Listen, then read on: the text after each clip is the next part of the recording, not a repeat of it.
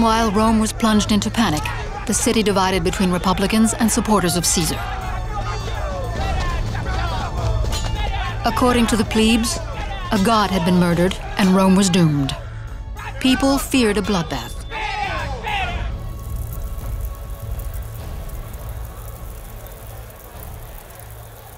Cleopatra, renowned mistress of Caesar and pregnant with his son, discovered the terrible news and, like Antony, saw her world crumble.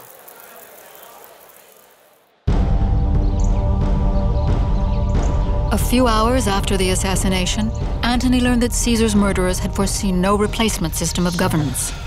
The senators' plans stopped at killing the tyrant. Rome's seat of power was vacant, an opportunity Antony had to seize.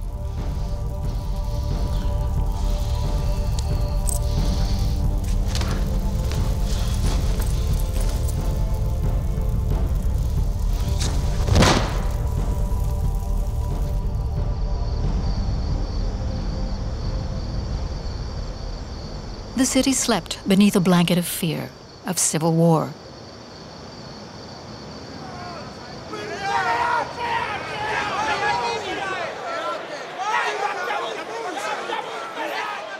Antony managed to call a meeting at a very agitated Senate.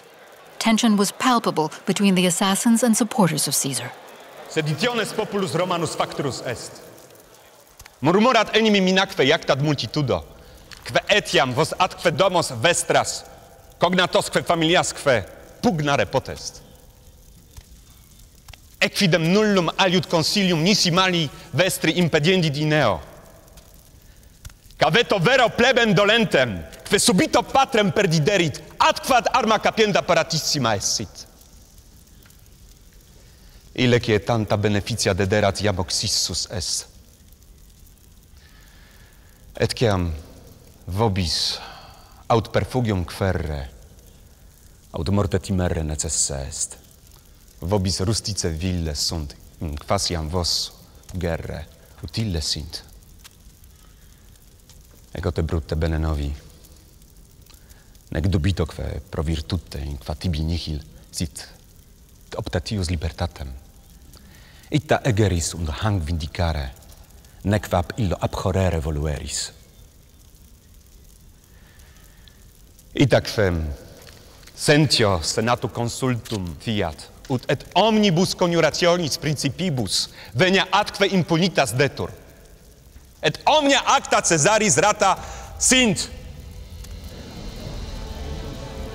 Tu quidem qui acta Caesara abrogantur sentis, num quesistis quis ad magistratum tibi mandasset. Cuius ex auctoritate hunc honorem recepsisses. Cuius ex munere magnificam domum inquatanta convivia libenter apparares. Equidem aperte loc for animum vestro appello, nisi omnia acta Caesaris rata erunt. Omnes pleraque et magistratus perdemus. Quanam auctoritate sit ita sit, de republica, de civitate, de populo romano statuatis.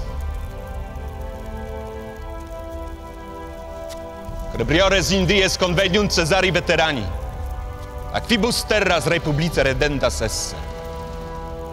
Cum abrogata iam sit ilius acta qui has dona verit, quis autem vestrum pallam is dicere audeat.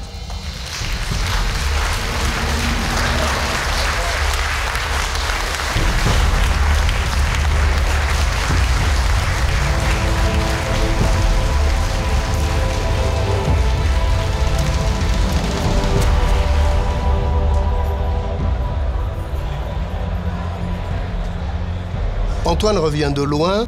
Il est certain qu'il aurait pu périr après la mort de César, c'est même ce qu'il craignait. Il perçoit la mort de César comme une catastrophe pour lui, parce que il doit toute sa carrière à César et il est certain que, dans son esprit, que César mort, eh bien sa carrière va s'arrêter. Les chefs de la conjuration, tout le monde les connaît, c'est Brutus et Cassius. Bruto, purtroppo per lui, non è un soldato, è un filosofo, è un grande senatore, È un uomo d'onore, direbbe Shakespeare. L'un était véritablement un tueur, avec la bande à Cassius, hein, comme on disait dès l'Antiquité, et l'autre était le symbole de la vertu républicaine.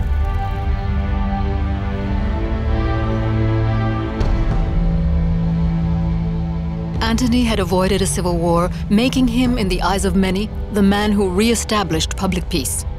Filled with great confidence, he demanded the reading of Caesar's will.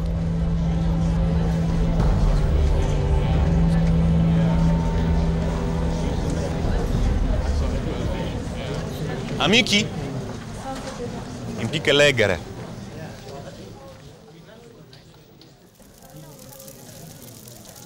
Antony had lived and fought alongside Caesar. He was a military genius who Caesar had left to govern Italy in his absence. He therefore had good reason to hope to be strongly favored in Caesar's will. Gaius Julius Caesar, sororis suae nepotem Gaium Octavium, heredem suum ex dodrante instituit. Praeterea, in imacera, Gaium Octavium etiam in familiam nomenque adoptat. Populo autem Romano, ortos suos circa Tiberim sitos publicae legat. Antoine a sans doute été déçu. Le contenu du testament était loin d'être à la hauteur de ses espoirs. César marque nettement sa préférence pour Octave, son petit-neveu, qui est tout juste âgé de 18 ans, et il s'est pris d'affection pour lui 6 mois plus tôt, apparemment, en le couchant en quelque sorte sur son testament. Cette adoption totalement secrète laisse penser que César envisageait de modifier ce testament, écrit en septembre 45. Il pouvait encore avoir un fils de sa chair, ou même vouloir d'un autre héritier. Quelles que furent ses intentions, il n'eut pas le temps de rédiger un Nouveau Testament, ne pensant pas être assassiné. C'est un testament privé. On ne peut pas parler d'héritage politique dans la mesure où Rome est encore une république et donc César n'est pas un roi susceptible de pouvoir léguer un royaume à des héritiers.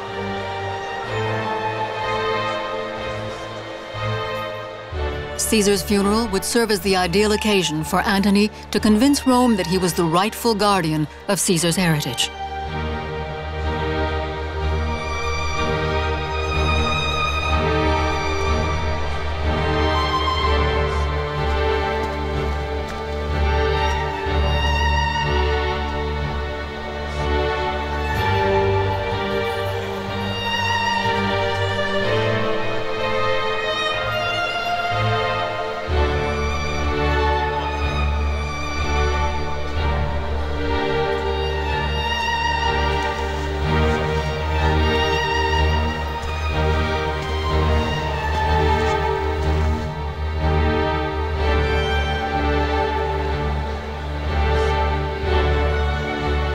Oci Caesar privatus mortuus esset.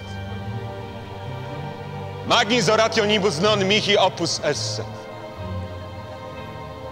Sed quoniam et ille in summo imperio perit, et ego etiam consulantum gero. Nullas rescredicente sunt tacere debeo. Certer pater ille, Canvis Pontifex Maximus, Sacrosanctus, Vir Magnus, Divus, tamen ab amicis, a civibus oxissus est, quam nullus hostis interficere potuerat.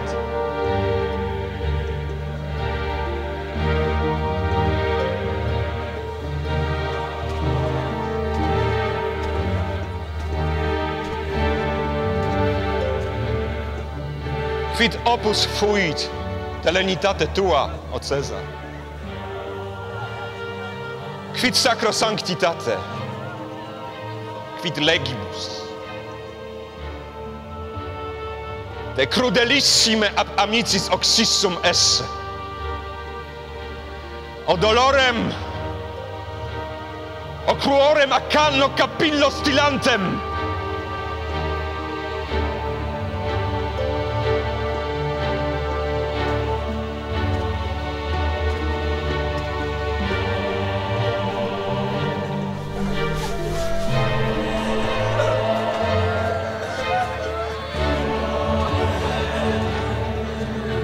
laceratam togam.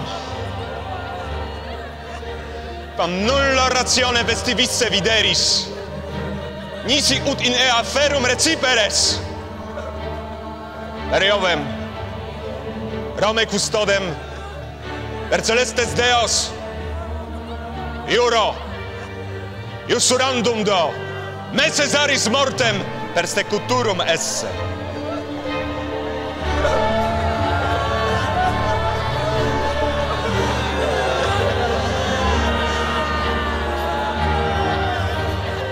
At the end of his speech, Antony approached the improvised funeral pyre. Swept up in a fervor, the crowd set fire to the pyre and threw on arms, clothes, and jewelry, setting the premises of Caesar worship. Alors au moment des funérailles de César, il va jouer un jeu extrêmement ambigu et très habile. Il n'appelle pas à la vengeance, mais ça revient exactement au même parce qu'il provoque la colère du peuple qui est furieux de l'ingratitude des meurtriers de César. Faced with the vindictiveness of the people, Brutus and Cassius were forced to flee Rome, leaving the path clear for Antony.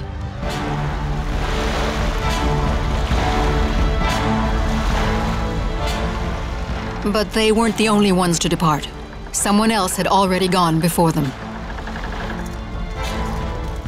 Cleopatra returned to Egypt.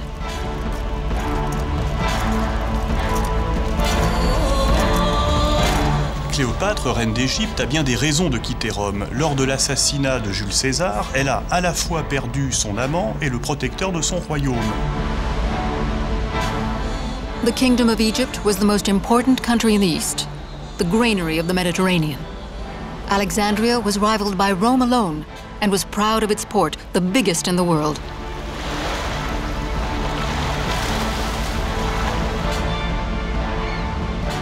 Cleopatra was free-thinking and intelligent. She knew she was under threat. Elle a au moins 3 défauts aux yeux des Romains. C'est une femme et ils sont misogynes. C'est une reine et la monarchie est très mal vue à Rome. Et puis c'est une étrangère et ils sont un peu xénophobes, surtout avec les Orientaux. La peur de représailles à son encontre, mêlée au souci de protéger la vie de son fils et la préservation de son royaume, étaient autant de motifs qui la poussaient à partir. Cléopâtre a alors 25 ans.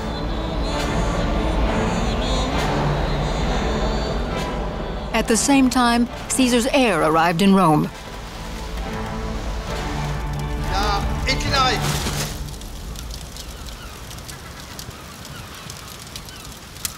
Ecce Caius Iulius Caesar Octavianus.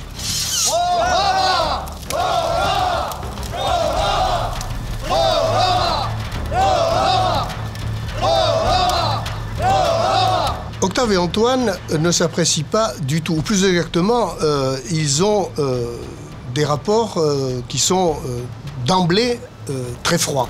Lors de sa première rencontre avec Antoine, Octave adopte une attitude modeste. Il a 20 ans de moins qu'Antoine et ce dernier le traite avec condescendance, le désigne comme celui qui doit tout à un nom. Il l'appelle aussi le petit jeune homme.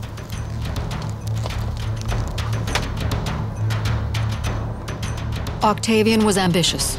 He launched propaganda against Antony, flattered senators, bought off veterans, and sapped the morale of the legions. He handed out donations financed by his father's inheritance to form his own party and army, asserting his qualities as an adopted son. Octavian was just 19 years old. For a year and a half, Brutus and Cassius, still wary of Rome, rallied their legions in the east. Brutus took control in Greece and Macedonia, Cassius in Syria.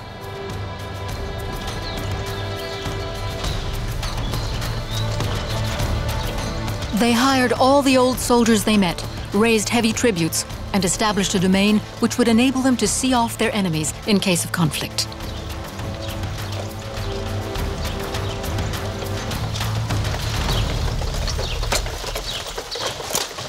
Urgenti fidas legiones habemus, neque tributis colati et pecunia. Disgratias agamus, qui tantas terribilesque copias. pro iure ac republica nobis dederit.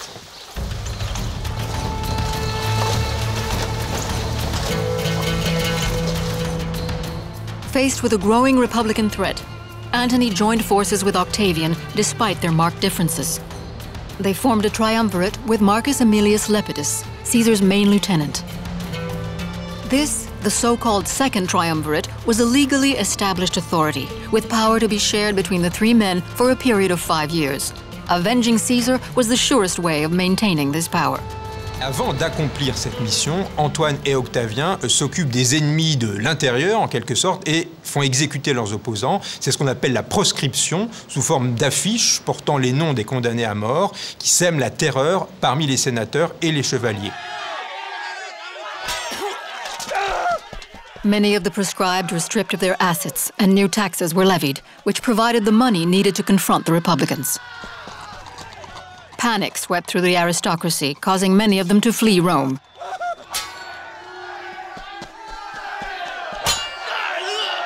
The alliance between Antony and Octavian unleashed a reign of terror.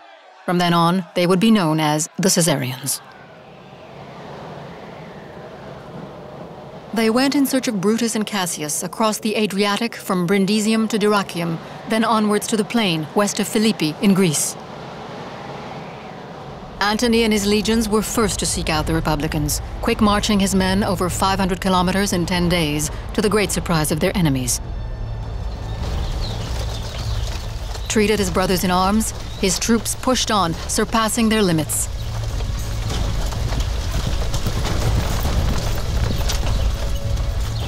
Antony, Rome's greatest warrior, was therefore ready to cross swords with the powerful legions of Caesar's assassins and to deliver a merciless battle on the plain of Philippi.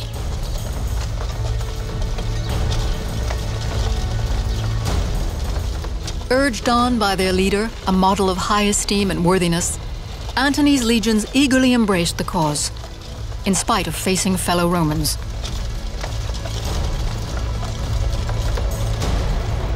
Brutus and Cassius took up position on high ground close to the town of Philippi. Brutus's camp was protected by dense forest and steep embankments, while that of Cassius was bordered by a seemingly impassable marsh. Antony set up camp 2 kilometers away, making do with the desolation of the plain. The 2 Republican camps sat either side of the Via Ignata, the only road that crossed the Eastern Roman Empire. From one camp to the other, Brutus and Cassius blocked the road with a rampart and ditch. About 10 kilometers away was the port of Neapolis, facilitating communications and refitting. The well-supplied and well-protected Republicans would be capable of waging a drawn-out war, while the Caesareans had no water and no nearby towns.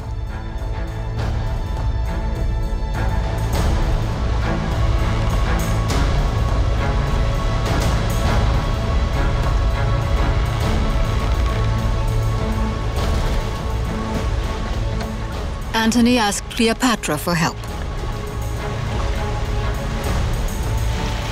She was to send 100 ships to Neapolis with reinforcements.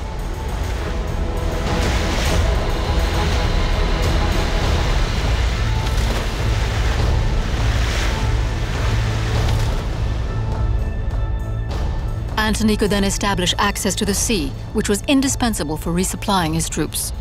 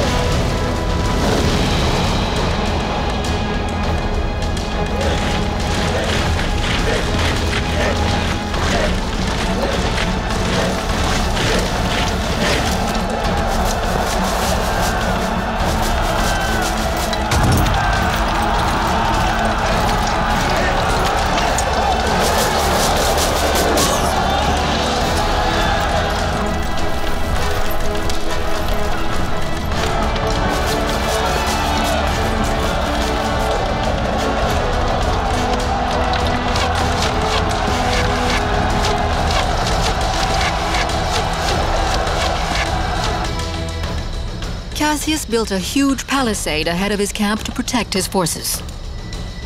He believed the natural lie of the marshland offered further protection to the south. Antony knew he had to breach Cassius' palisade. In under 10 days, he secretly built a causeway across the supposedly impassable marshes, which would enable him to go round the palisade and attack Cassius on several fronts. Le plus dangereux des deux adversaires entre Brutus et Cassius, c'est évidemment Cassius. Cassius a une expérience militaire incontestable que n'a pas Brutus. Brutus n'a pas d'expérience militaire. Cassius, c'est un vieux routier de l'armée et c'est la raison pour laquelle Antoine décide de s'attaquer en priorité à lui. But Antony wasn't alone. He had been joined by the young Octavian and his legions. His mission was to lead a charge on Brutus's camp.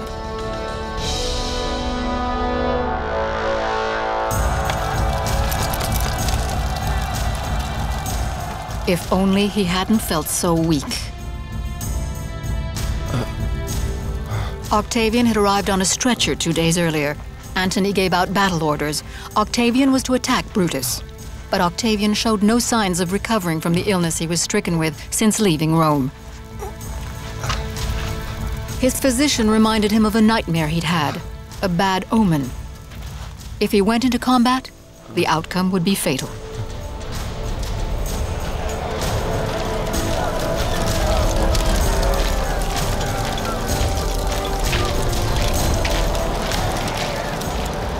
Quindi è una guerra terribile, crudele, condotta da due eserciti che tra l'altro combattono nella stessa maniera. Sono leggermente diverse le componenti all'interno, ma sono cittadini romani gli uni e gli altri. Le forze che si fronteggiano sotto Philippi sono forze enormi. Sono 19 legioni con intorno ai 17.000 cavalieri, le forze di Antonio e Ottaviano. Sono 17 legioni con un numero maggiore di cavalieri, circa 20.000 cavalieri, le forze di Bruto e Cassio. Sono circa equilibrate, circa 100.000 uomini per parte.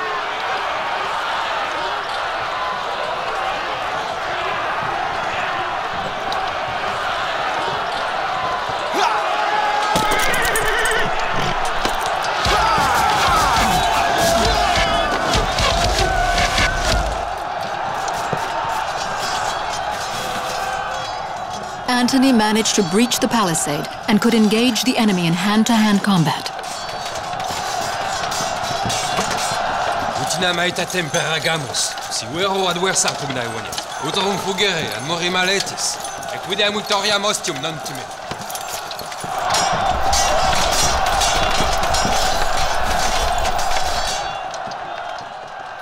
At the same time, Brutus attacked the Caesarean camp. Octavian was nowhere to be seen. Given the little resistance offered, Brutus easily took the camp. Milites Romani propagatur, ut Caesaris caedem, persequamur!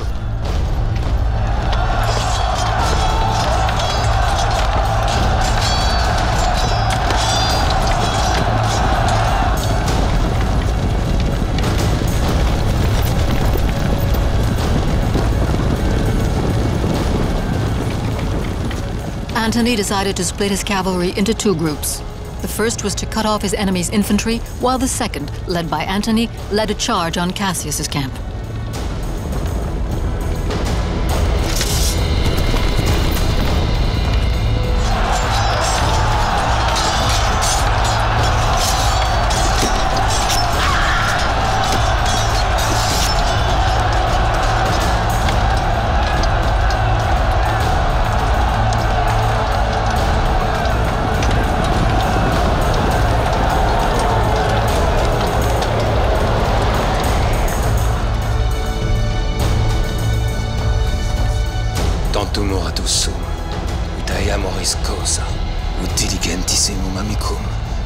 Ostibus captum.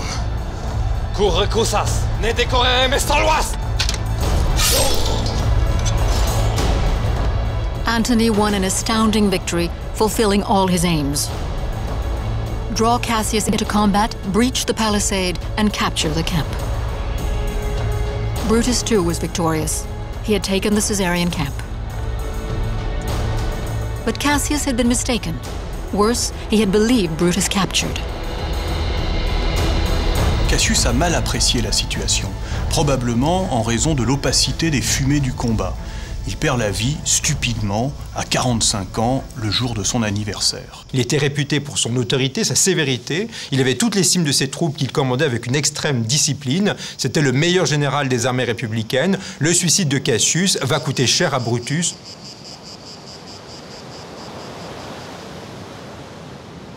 "12 kilometers away at Neapolis, a sea battle was taking place at the same time as that on land.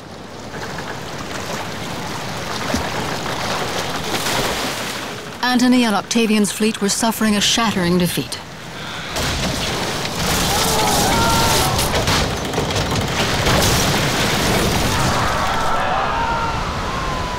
Brutus and Cassius's fleet closed off the sea to Antony for good, thus dispelling any hope of supplies and reinforcements.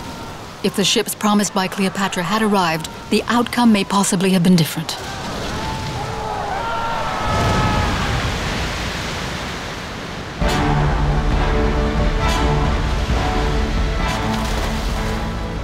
Cleopatra herself had in fact sailed from Alexandria at the head of a huge armada to bring help to Antony and Octavian.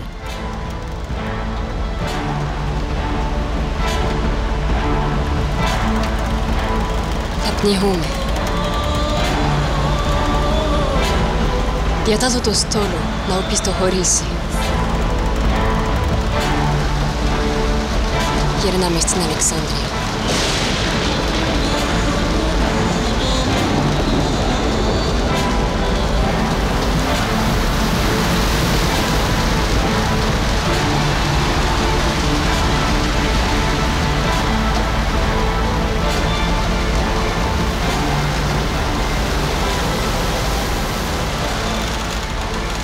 Would this about-turn, imposed by the tempestuousness of the Mediterranean, be understood by the Caesareans?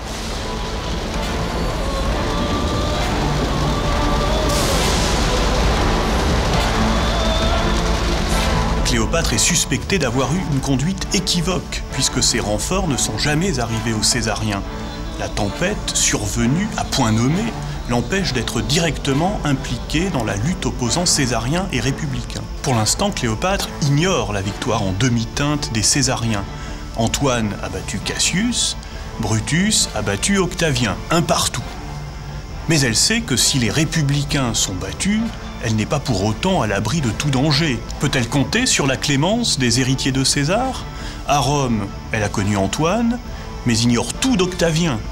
Accueillera-t-il avec bienveillance Césarion ou le verra-t-il comme un concurrent potentiel et un rival? Elle doit attendre la fin de la lutte armée pour le savoir.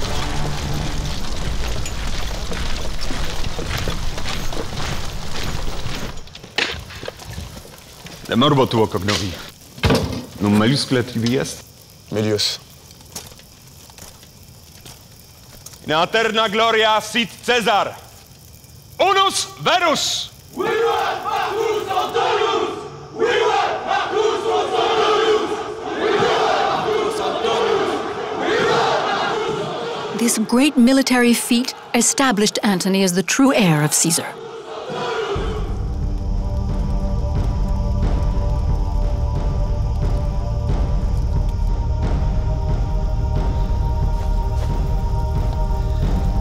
Ultimus Romanorum fuit Cassius. Quo neminem fortiorem unquam gignere poterit.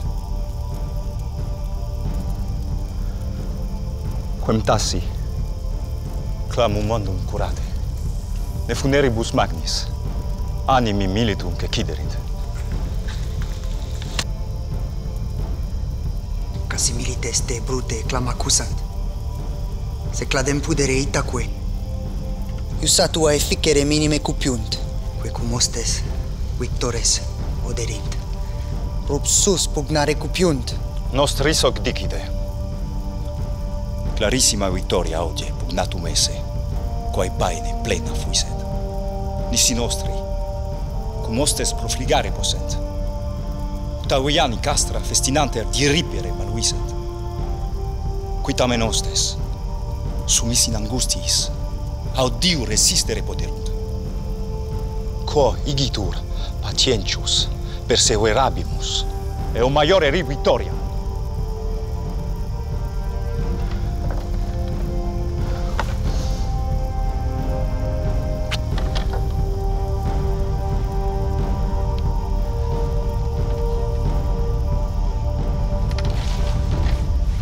Bruto ha ragione a raccomandare la pazienza ai suoi uomini. Se procedesse come vorrebbe a logorare l'esercito avversario, contando anche sull'appoggio della flotta che ha, potrebbe ancora vincere la battaglia, potrebbe ancora vincere la guerra oltre che la battaglia.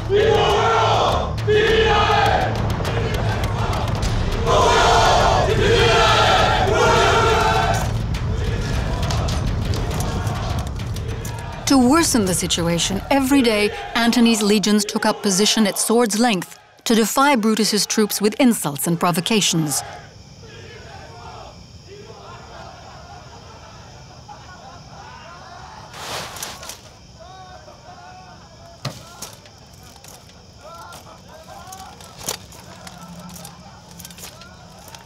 Brutus felt alone and deprived of Cassius.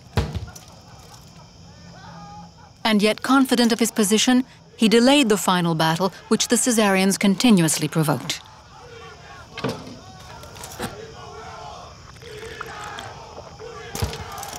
Brutus a bien analysé la situation. Il voit bien que le camp césarien est en proie, d'une part, à la disette, d'autre part, aux rigueurs d'un automne exceptionnellement rigoureux, et tout cela fait qu'il sait qu'il commence à les avoir à sa merci.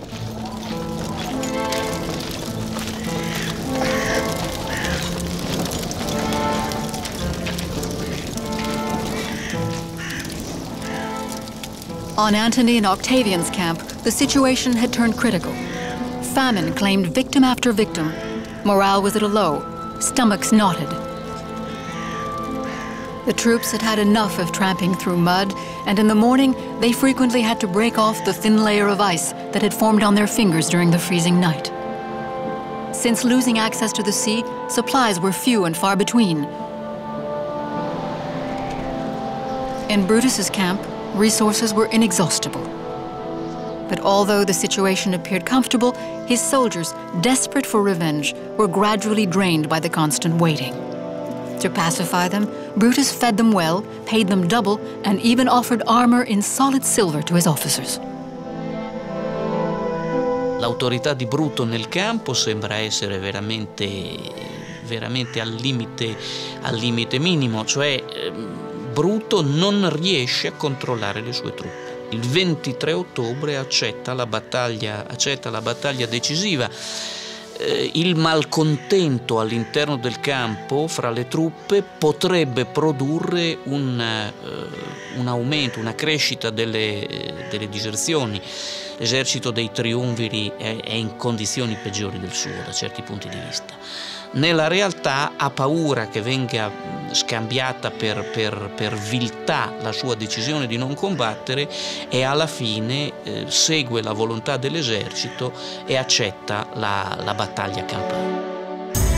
Sicut Pompeius Magnus, non imperator, sed imperatus bellum listurus esse videor. Quoniamita est, in proelium rodeamus, signum Apollonis to, quod utinam nos tegat.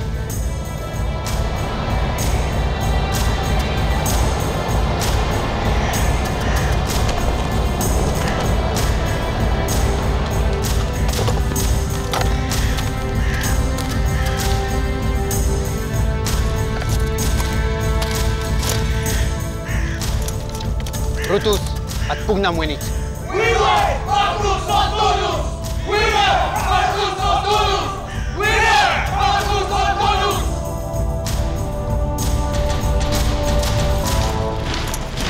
Consistere! Laxare!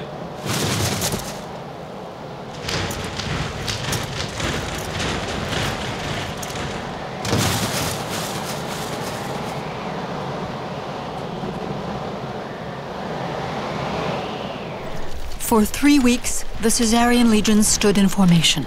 For 3 weeks, the Republicans refused battle. But finally, they decided to accept.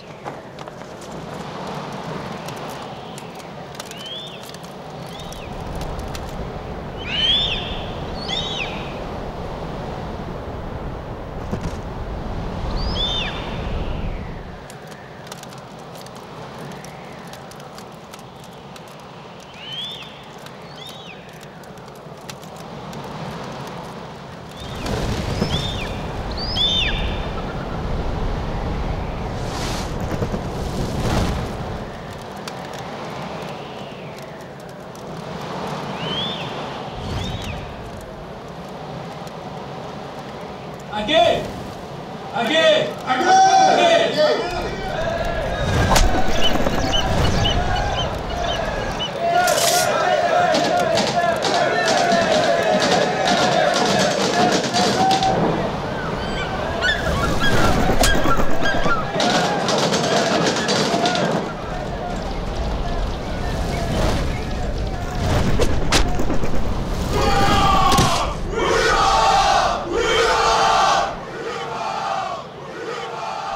The eagle from Antony's camp was the victor. Antony urged his troops into battle in customary fashion. According to the historian Appian, he said, "Soldiers of Rome, the enemy is before us, those whom we have tried to draw out from behind their fortifications.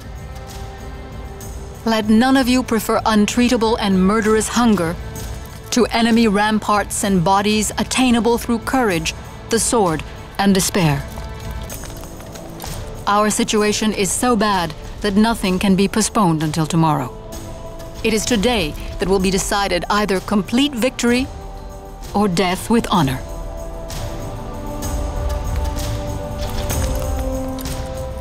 Thus, Philippi became a battlefield of ideas. On one side, Brutus and Cassius fighting for freedom and the Republic. And on the other, Antony and Octavian to uphold the work of Caesar and the might of Rome. A struggle between republicanism and monarchism.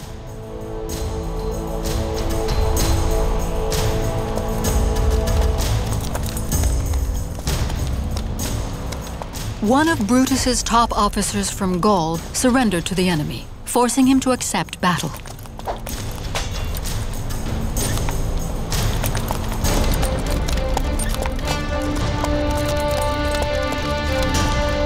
Pugna mos copivistis, at pugna me coegistis, cum manio more vincere possim.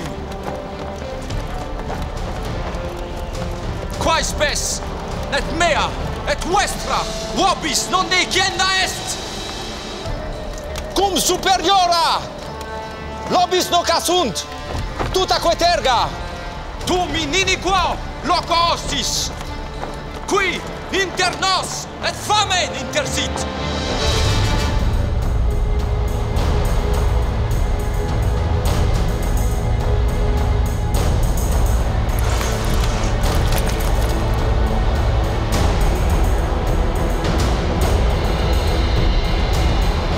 Legio expedita. In arbitra. Venus. Adios. Segnali.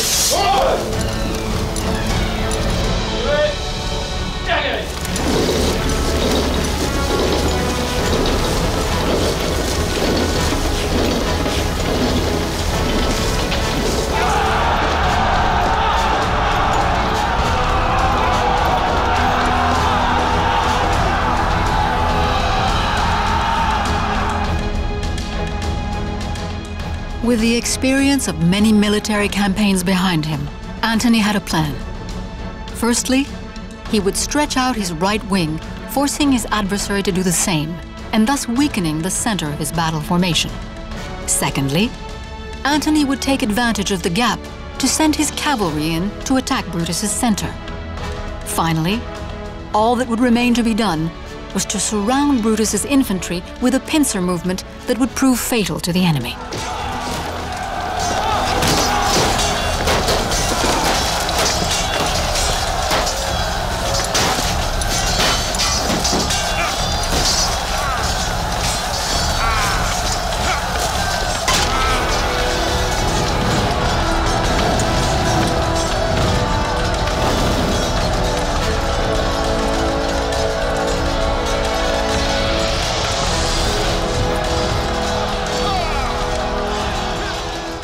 Brutus made reasonable headway into the Caesarean ranks, but his weakened center would not hold out much longer.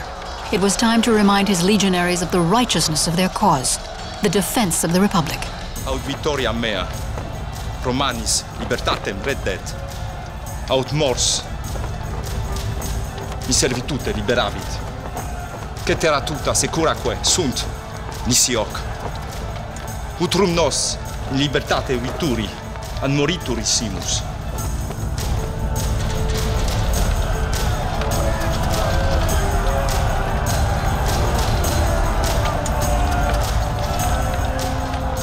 As the plain reddened with spilled blood, the hope of victory increased tenfold the strength and fervor of the Caesarean troops.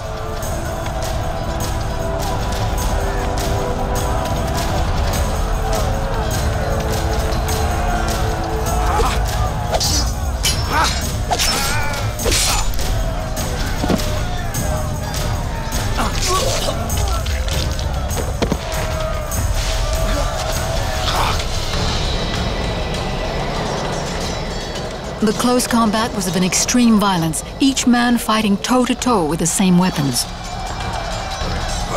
Appian tells us, one side fought for survival rather than victory. The other, for victory, and to please a general who had forced them to fight against his will.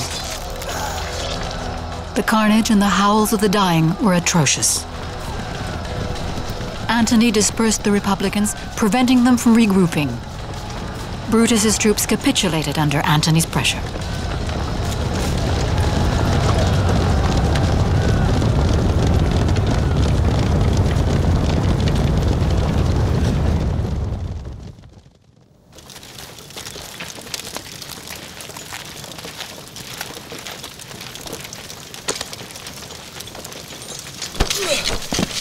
Miserere nobis Caesar!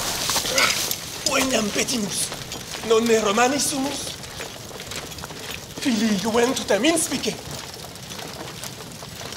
Quare gostibus supplicibus conquerere debeam.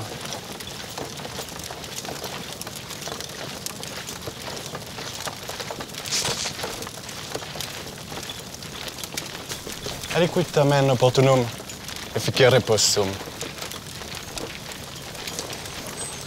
Tortibus consulemus uter integersi.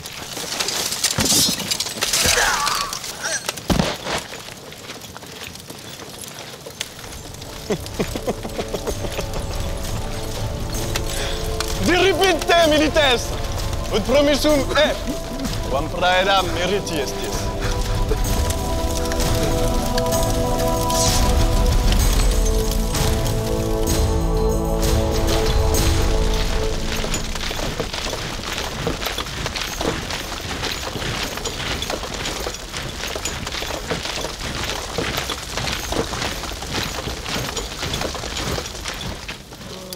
At the end of the second battle, Brutus just managed to flee into the hills, the result of being unable to impose himself on his legionaries. Antony's brilliant military strategy had brought about success. By striking at Cassius, he unmasked the weaknesses of Brutus, deprived of his precious allies' counsel.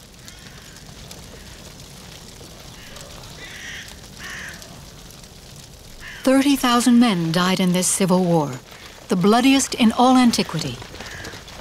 Armed with the same weapons, speaking the same language, they fought against countrymen, friends, and even brothers.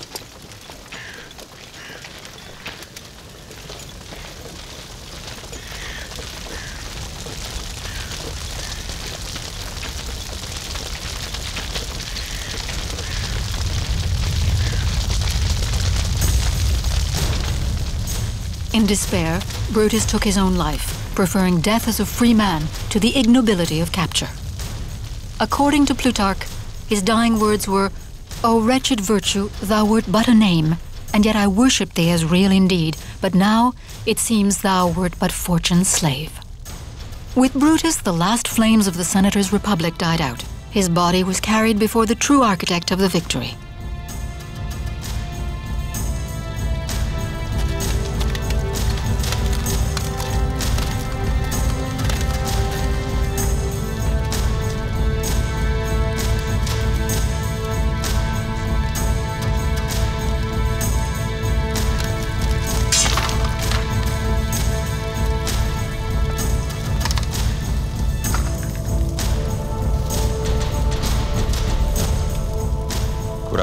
funera ili fiat. Cineres matridentur.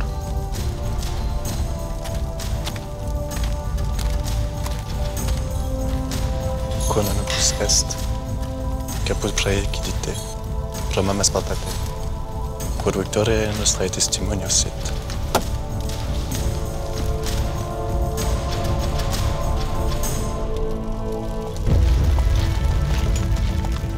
Antony and Octavian had too many other concerns to allow themselves to bask in glory. Caesar was finally avenged and their own power consolidated. The destiny of Rome had swept aside the Senators' Republic, weary after 5 centuries of existence, but peace had finally been restored.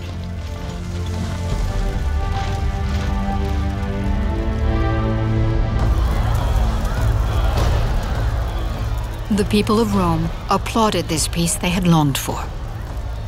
Crowned with glory, Octavian and Antony reaffirmed their power and divided the influential zones of the empire between them. The more unassuming Octavian took the west, while Antony, the true architect of victory, the east, the richest part of the empire, the capital of which was Alexandria.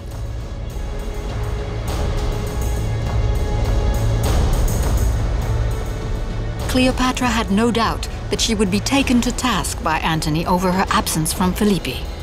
Once again, she would worry about her son and her kingdom.